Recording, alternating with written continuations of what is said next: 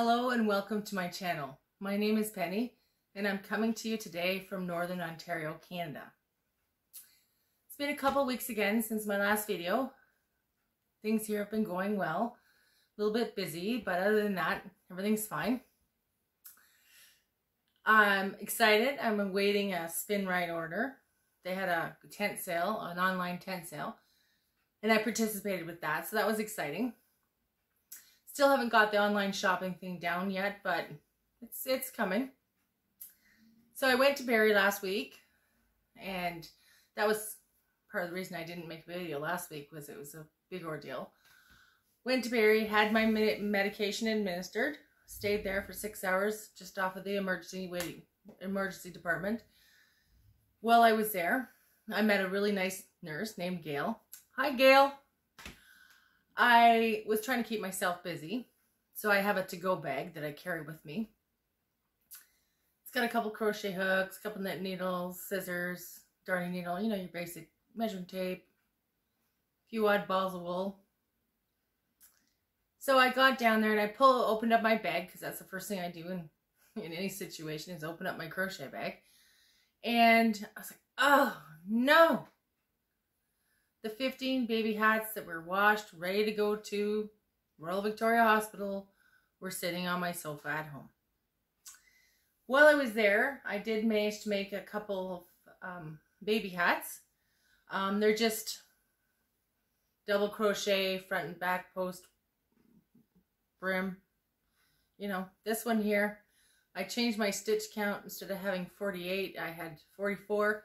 It's a bit smaller, but it's still... Babies have different sized heads, so I'm sure it'll still work. And then this one here, I just used the front post instead of doing the front post, back post. Puts this like little ridges on the inside, and I'm not sure if that's going to be really comfortable for baby, but so that's 31, 32, and 33. I'm not sure when I'm going to get the baby hats there. My daughter has to go to Aurelia next week, so hopefully she will take them the rest of the way to Barrie. So, while I was sitting there, crocheted a few baby hats. Because it's right next to the emergency department, you're getting to hear a few things that are happening, like broken legs and stuff, and that's not... So I was trying to keep myself entertained. There's a TV, of course, but I don't watch TV. So I wanted something that was a bit more thought process. And I've been knitting dishcloths lately. And Debbie the Canadian Crocheter knit a dishcloth. And some people could be offended by what it said on it. So I was thinking about that myself, thinking, well, if I knit this dishcloth, this is the first one here. Well, the first one actually Gail has. I'll just quickly... Okay, so Gail has one identical to this. She loved the color, so throughout the course of the day I was working on it and not working on it, working on it, not working on it, and she kept saying how beautiful color was. And so I said to her at the end of the day, when I was getting ready to leave, I said to her, do you really like the color of this dishcloth? And she said yes. And I said, do you realize what it says? And she's like, it says... She goes, I thought it was just a pattern. So I laid it out flat and showed her, you know, the F and the 2020 and stuff. And she was like, oh, and she thought it was hysterically funny. Her daughter would love it. And I said to her, well, you can have it. You've been very nice to me, and I have no problem giving it to you. Anyhow, so she did take it. She's giving it to her daughter, Gail. I hope your daughter enjoyed it. Wonderful nurse. Wonderful nurse. So anyhow, after I got home, I made another one. And my grandson said, Grandma, why does that dishcloth have a bad word on it? So I got thinking, how can I make them without them being so obvious? So I used variegated or spotty wool. And this one, I think I have it upside down right now, actually. You can tell texturally, but it's really hard to see. So I knit a dishcloth. I have a pattern. This is the pattern. I will link it below. This is Grandma's favorite dishcloth. I've knit this before. It didn't come out this small before. I followed the pattern exactly. It's a bit small for my people, like the people that I make dishcloths for. So I'm going to probably donate that to Women's Shelter or something like that. And then because I was in a dishcloth type mood, and the bingo square said create 3 dishcloths, so I created another one. This is just a double crochet back and forth with a single crochet border. No pattern, just my own pattern. So I was like, oh, cotton. Me and cotton. I got lots of cotton.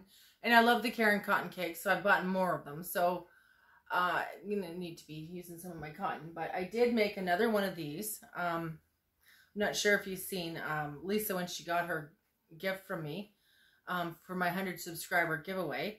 I had made her one of these type scarves.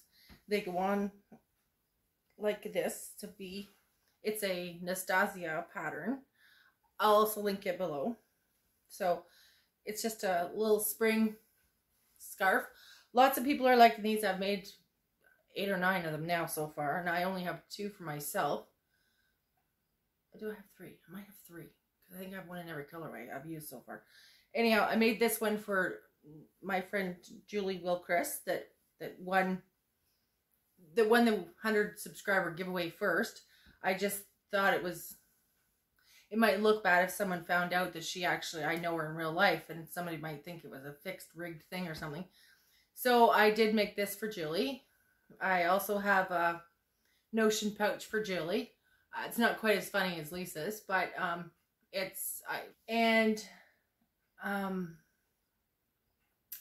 because I was in Barrie and at the hospital, I had to have the mask on if I left my little cubicle, but I didn't have to have the mask on if I was in my cubicle or outside, or like the mask was on and off, on and off, on and off, on and off, and I kept taking it off and folding it in half, because I didn't want to keep wasting a mask every time I did that. And it's my germs. And if you set the mask down on the table, it's the table germs on it then. And I was like, So I kept the mask hooked on one ear, which one really big, ugly mask earring. And because I don't like, it's hot breathing in them and stuff, and I don't know how people do it. I medically probably could get out of wearing one. But my doctor's thought is if someone sneezes and you have a mask on, there's still some type of protection between you if they did have something. So she said, if you can wear one, wear one. So I've been really trying to wear one. So I made myself just a little necklace that goes around my neck and it clips onto the mask. Well, wasn't this a very beautiful interruption? Back to these. It's just a cotton, it's soft. It's a Karen cotton cake. It's the remnants of my salt and pepper, cracked pepper maybe. Goes around your neck. And then when you go to put your mask on,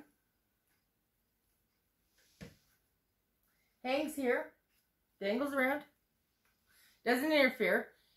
I think if you were wearing big earrings or something, it might interfere. And then when you're done with your mask for that particular moment, you can just sort of tuck it in half. Now, if you're eating, things might get in there or something, but I thought this is fantastic because I can on and off really quite simply. So I made myself one. And then my daughter said to me, we were talking at a campfire. I had a campfire a week or so ago. We had a campfire a week ago, and she asked me about making one. And I was like, how could I make that? I bought these clips for Backpack Buddies. So I was like, I had those clips. How could that work? So that's how this came to be. This is no pattern. This is just my own measurements. I have a hook. I'm not even sure what size it is. It's like a 2 or 2.5, 2.75. Like it's less than a 3. I know that. Because I wanted it to be kind of tight, but not thick and hot. So that's the first one I made.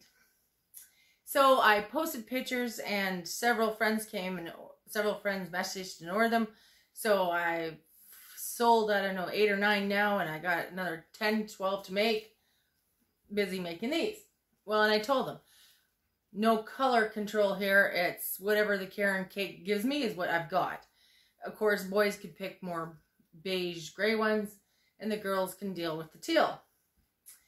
So then my daughter says to me, well, can you make them for the kids? And I was like, sure, I'll just make them shorter. And then I started thinking about it, and no, I don't want to put something like that around my 6-year-old granddaughter's neck. Like, what if she got hooked on something? Like, it's quite possible. So I decided to tear apart a lanyard I had and make this. So if she gets caught on something, it's going to pop apart because it's that breakaway safety feature. This one is actually for my grandson. He's 10. Probably could handle the choking aspect for himself, but he's still a kid and I want to put it on there. So I tried to find some, and the only ones I could find were the ones that you push the button to open, and I want the just pull. So I ordered some from Amazon. Hopefully they will be here. They're coming September 1st. So I'm making this portion because this is sewing on. I couldn't crochet. I crocheted onto here, but I can't really crochet onto there because that's pretty thin. My needle won't fit. So yeah, so I've been making halves of these. I ordered some more of these from Amazon. They're supposed to also be in September 1st. So I imagine next week will be lanyard week. I really wasn't planning on becoming a lanyard builder, but the hardware on them, like the hardware on this it's $2 worth of hardware. By the time you figure out, these are 55 cents a piece without adding the taxes and stuff, and these are about $1 a piece. So I'm having to charge a little bit for them because, you know, $2. Everybody wants them for their grandkids. Back to the Jada and stitches. Well, I have sewn on my sunflowers and my pumpkins and ta-da! My little scarecrow. I love him. I think he's fantastic. He fills in a nice spot between the two of them. And then I have another horse and a couple round bales of hay to sew into this area. And then I'm at a border. Next week you will see this with a border on, maybe even a backing. I'm so done with it.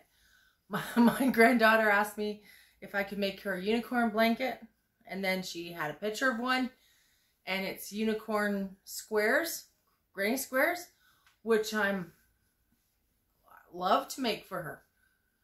But they're all appliqued. So I told her not right now. She wants a sweater, so she's getting a sweater. I'm going to make a unicorn applique for the sweater and put it on. But I don't think I have a blanket in me full of appliques right now. I love Jada. It's fantastic. But the sewing aspect of this is been a bit much. Another thing with the kids going back to school, I wanted them to be able to have access to hand sanitizer. The school board is putting hand sanitizing stations in at the school. I think they're doing a really quite a good job. I'm excited about the school year. I'm trying to be positive and think good things. It could be an amazing, fun, wonderful year. It's possible, right? Even though things are going to be different, that doesn't mean they're going to be bad. So I made this for my grandson because he's a messy one, and it's just a little monster type thing, and it's got a button back here, and the hand sanitizer, just that's the sanitizer that I could find. However, the school is going to have hand sanitizing stations, so he won't be needing this, so it probably will get hooked to my purse. I don't care if it's a monster. That's one thing that I made. I did make 3 happy faces for National Crochet Day. You know, a random act of crochet kindness. I joined that face group. I put out 3. I only had time to do 3. The mister and I had fun going around. I have a couple of pictures of them that I took, different places that we placed them.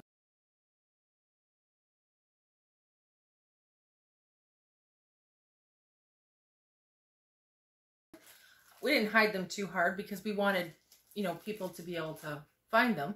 And it's been a lot of rain lately, so it got me thinking about backpack buddies again, and I have all these clips. So I made a few teddy bear backpack buddies.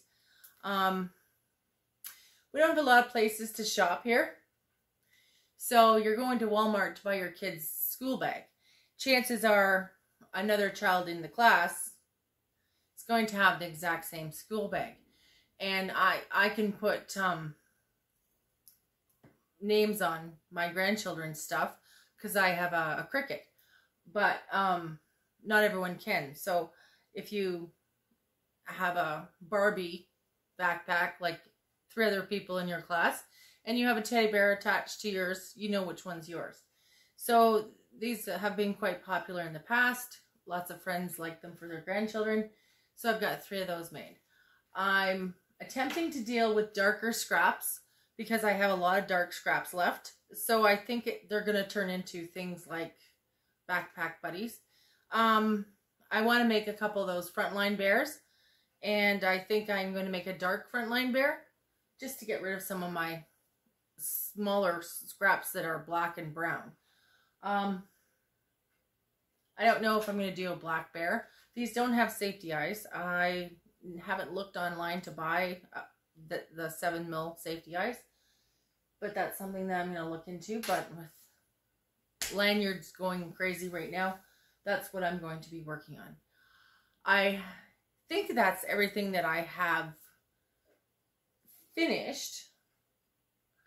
I, of course, have a few works in progress again. I started working on a dark brown and beige blanket for hospice. It's Super Saver brown wool and beige wool. I found it in a tote downstairs.